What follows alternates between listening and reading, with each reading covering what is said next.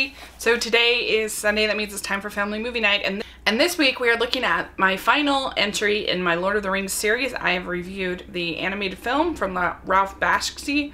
I have reviewed Fellowship of the Ring and The Two Towers. And now we're looking at the Academy Award winning Best Picture, Return of the King. And I did watch it in the extended edition for the first time in this rewatch.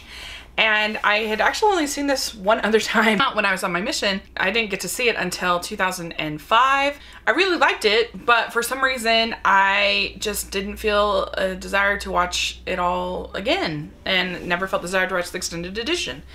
And it was a little bit heavy on the battle scenes for me when I first came back from my mission, which is kind of a transition. But it was interesting watching in the extended edition. I think that this one is the most helped by the extended edition of any of the three films, because this one, I think most of the added moments are softer moments, are quieter moments between the hobbits. And so I think it makes that action more palatable for me, somebody who's just not into that kind of action. And so I don't know, I just feel like it made the tone and balanced everything out so much better than it would have before.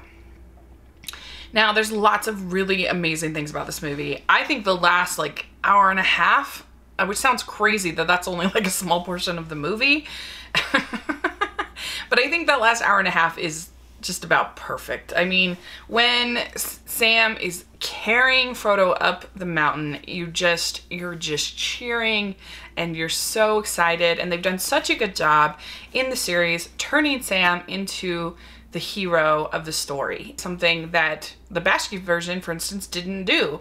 And you know, that was definitely an interpretive choice that they made, which I think really works, and you're just so pulling for this character, and Frodo just becomes more and more at the mercy of the ring, which is tragic. It's sad.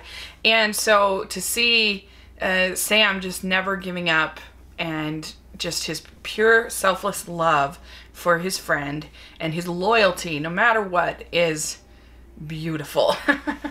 It's one of my favorite scenes in all of film when he does that. Let's be rid of it once and for all. Come on, Mr. Frodo. I can't carry it for you, but I can carry you. Come on!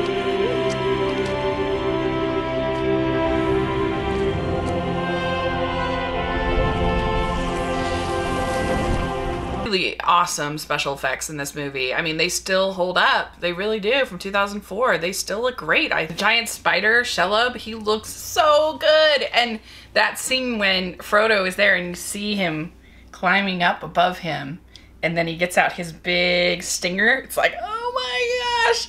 And you know, then you see Sam fighting this giant spider, and it's really intense. I think it's a really intense moment. You're like, how the heck is this little hobbit going to be able to defeat this giant spider? And you know, this stinger, and Gollum kind of led them there. It's just like so duplicitous and so like, oh my gosh. I also really like Merry and Pippin in this entry. Their desires to fight and defend what they believe is right.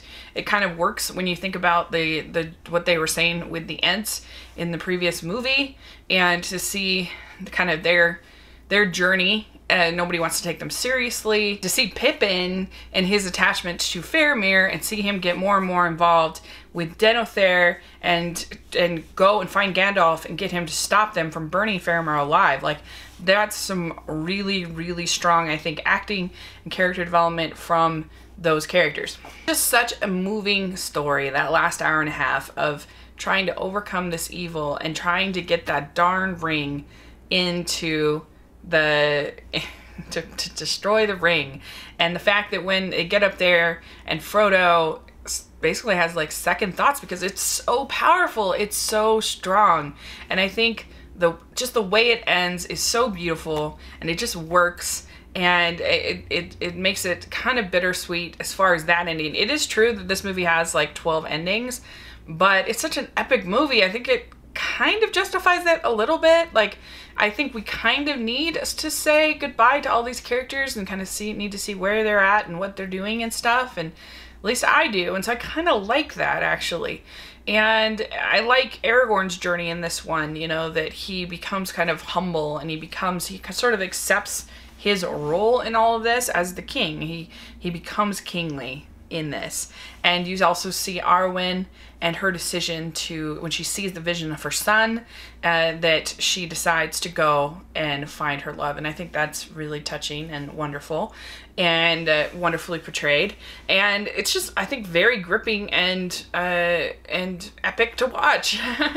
I can see why it won the Best Picture.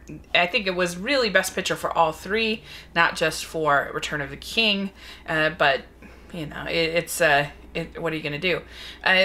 Some of the battle sequences, I don't know, get a little boring for me, kind of like with Two Towers. I had that same feeling. They get a little long, but I do like that the extended edition kind of gives a little bit more, I think, breaths away from that. And the one I didn't really like this time was Denethor. Like, he was just too much. He was a little over the top, I thought. He's always like eating stuff and like menacing and I don't know, he's just so awful to Faramir. He's gonna burn his own son alive, and I didn't feel like I had gotten to know his character well enough to like justify that and like how awful he was. And so another nitpick I have is I didn't really like the way that Saruman dies in this. Like, to me, you got such an epic actor with Christopher Lee. Like, it was so like he falls out of the tower and he's just gonna, I don't know, it seemed like the kind of death that you would give to like a soldier, you know, just like an everyday kind of soldier, not like an epic villain death, I felt like.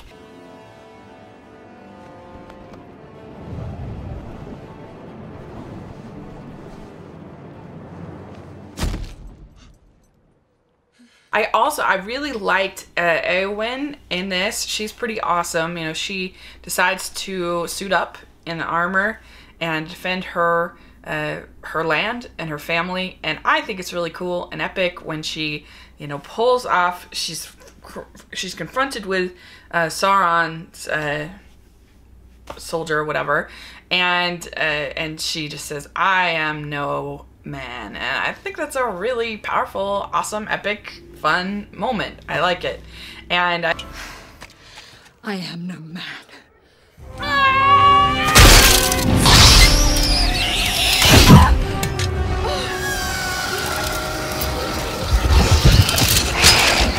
I really like having her in the movies. I think that she's a nice contrast to Arwen, and I don't know, she's just a real tough, awesome, kick butt kind of chick, and I think that's cool.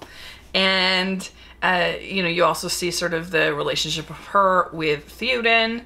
You see the relationship with her with Aragorn, as she, you know, realizes that he is going to kind of be with Arwen. But you know, they have a nice, I think, relationship that is pretty interesting. That they really are friends and support each other and everything like that. And this one has the most highs and lows for me of the three movies. There were a lot of parts that I'm like, oh, let's move on from this Denethor. I don't like him. He's boring to me. And then there were so many parts where I was like, I love this so much.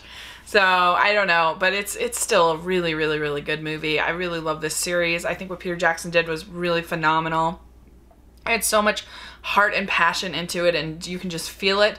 I love Howard Shore's music in all of these movies. I love the cinematography and the way they work in the special effects in a seamless way, and so they feel natural and part of the environment. And that's one of the things in the Hobbit movies that really bothered me, is that I felt like you could see a green screen. And I never felt that way before in the Lord of the Rings. I felt it just was so like merged together. And maybe it's just because I was less engrossed in the story with the Hobbit movies. I was completely unengrossed, if that's a word. And so I thought those movies were super boring. And so when you're really bored, you pay more attention to things like that. And so I do think this is probably my least favorite of the three, but I still really like it.